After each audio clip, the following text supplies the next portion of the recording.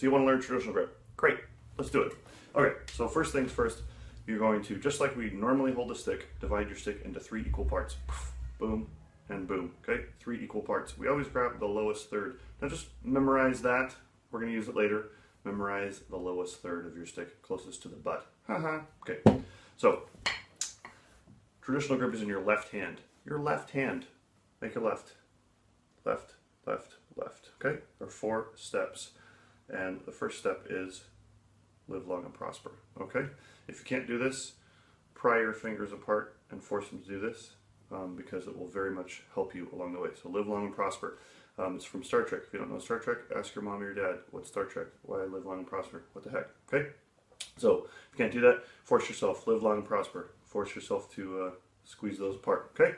Now, second step, imagine that you've got a glass, a cup of water, and you're going to take your live long and prosper and try to hold that cup of water with your thumb and your ring finger pinky combination, okay? Just hold the cup. Looks weird, feels awkward, super awkward, right?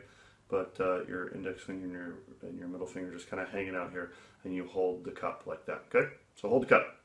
First step, live long, prosper. Second, hold the cup. Okay, now we're going to remove the cup and keep your fingers where they were.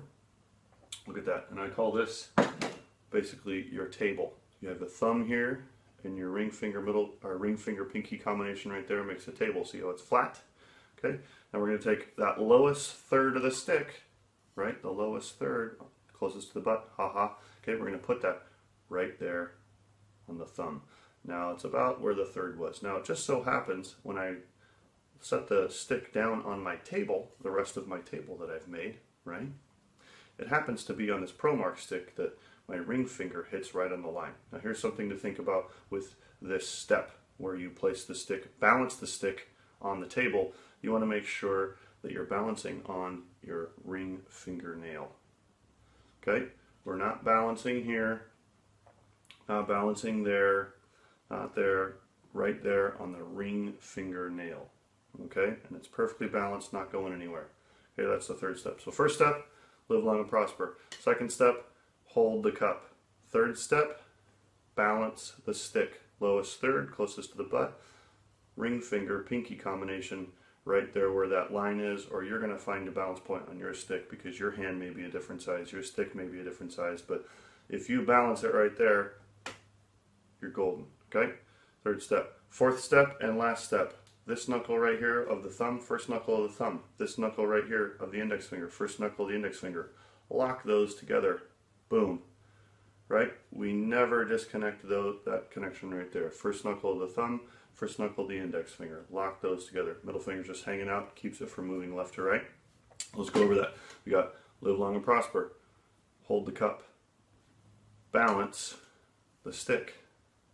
That's the most important part. That finds the lowest third, and it shows you where your ring finger pinky combination should be. Lowest third, pinky ring finger combination, balance point, and then to help everything stay there, lock those knuckles together, middle finger's just hanging out. Okay, now you'll know how to hold the stick. Next we're going to talk about actually using it in the next lesson. But first, just real quick one more time. Live long and prosper, hold the cup, balance the stick, lock the knuckles. Take a mental picture of that. All angles, right?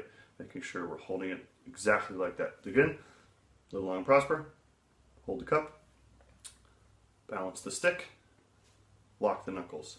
Live long, prosper, hold the cup, balance the stick, lock the knuckles. Boom, there you go.